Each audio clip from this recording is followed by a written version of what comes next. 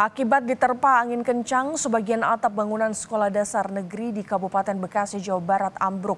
Ambruknya atap karena rangka sudah rapuh sehingga tidak kuat menahan beban. Atap bangunan kelas di Sekolah Dasar Negeri Sukadanau 01, Desa Sukadanau, Cikarang Barat, Bekasi ambruk akibat sudah rapuh dan tidak lagi kuat menahan beban. Beruntung saat kejadian kondisi sekolah dalam kondisi sepi sehingga tidak ada korban. Bangunan kelas yang berdiri sejak 16 tahun kondisinya memprihatinkan dan belum tersentuh renovasi. Atap bangunan 2 lantai tersebut sebagian rusak parah. Bahkan tembok ruang kelas yang ada di lantai 2 sudah tidak lagi bisa digunakan untuk proses belajar mengajar.